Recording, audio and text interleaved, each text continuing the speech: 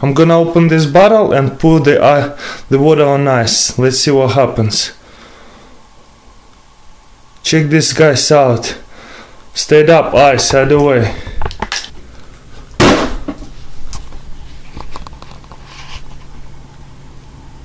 Check this out. Now it's ice. So on the same level, we're gonna make a bunch of holes. They have to be on the same level. So once you've done a bunch of holes and leave it somewhere on the table, it's not gonna leak out as long as the holes are on the same level. So once somebody picks it up and push a little bit of pressure on the bottle to open it, guess what's gonna happen? It's gonna spray them. Or if they open, you see it starts spilling out. And once you close it, it will stop spilling out. For this experiment, we're gonna need a couple pencils and a Ziploc bag. We're gonna push the pencil to the bag and the bag not gonna leak out. So I'm gonna push it to right here. You see, it doesn't leak at all. Let's try another one right here. Check it out. 2 holes and amazingly it doesn't leak out.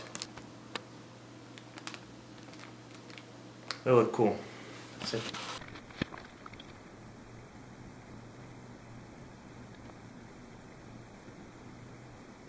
We're gonna drop the cork next to the rim. So you challenge somebody to move the cork to the middle of the glass in the water without touching the cork. Seems impossible, right? But all you gotta do is fill up your glass all the way, like almost overfill. Look, and you see the glass will by itself move in the middle.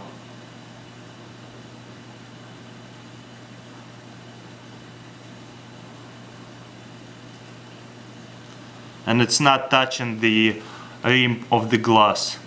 So you challenge somebody to put a paper clip on top of water so it will float. Most people will put it like that and it will sink. Or they're gonna try to drop it and it will sink too. The trick is fold one paper clip, put the other paper clip on top of it and just carefully put it on top of water and it will float. Guess why? You're using this thing so you don't break the water tension, and you see how it's all kind of water puffed up over the paper clip. It's pretty cool science trick. See, right? And then we're just gonna move this camera and now you don't see.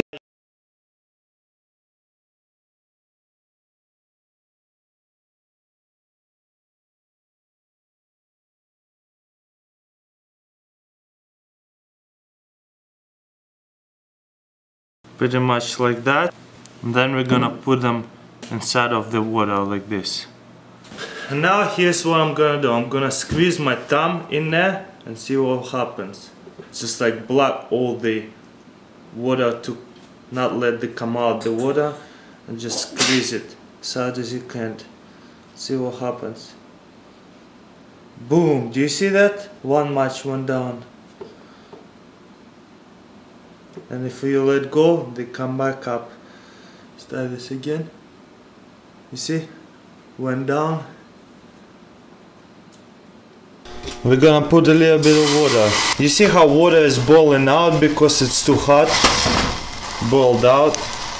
And let's leave it for another 2 minutes. So it's been about 2 minutes. You see how hot it is?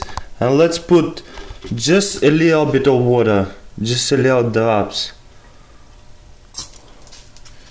You see how all these drops just like spinning around and not boiling out? I want you to comment and tell me why. Let's drop some more.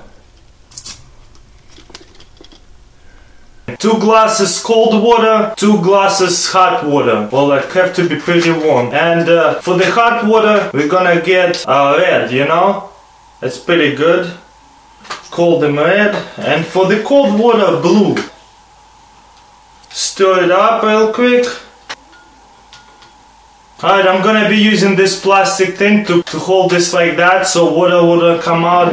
And first I'm gonna put cold one on top of a hot one. Hopefully I'm not gonna spill anything. Let's slide off. Alright, this is good. Now I'm gonna pull this thing out. Do you see, guys, what happening?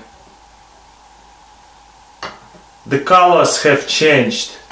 Now it's kind of purple because the colors have mixed together. You see that, guys? So now let's move this one on side over here, and now let's put the hot one on top of the cold one, and we'll see what happens. Alright, we got this same way. We're gonna do this one. Put on top of it,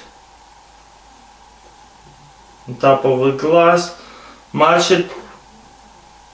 Gonna pull out the plastic bag and see what happens.